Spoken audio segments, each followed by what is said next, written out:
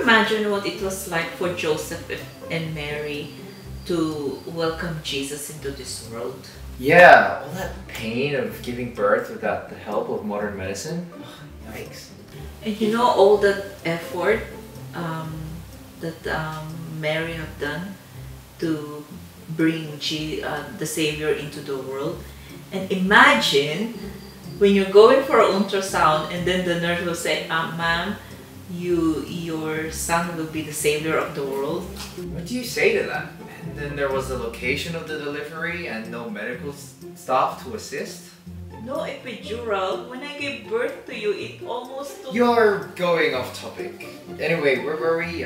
Sheep, cows. Oh, can you even imagine the smell? Oh yeah, the donkeys, the chicken, and the goats, and also the smell of the manure and the must of hay. Imagine if I was born in some kind of barn with animals surrounding me.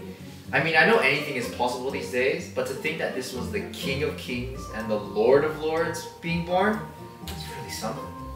And yet, after all that, I can only imagine what Mary was experiencing that time. The anticipation of giving birth, and then with all the hopes of meeting their new child. Do you think Joseph and Mary could understand what their child would become? Imagine if we were alive back then and we were able to hear the news of the Messiah being born real time. Anyways, what should we watch tonight?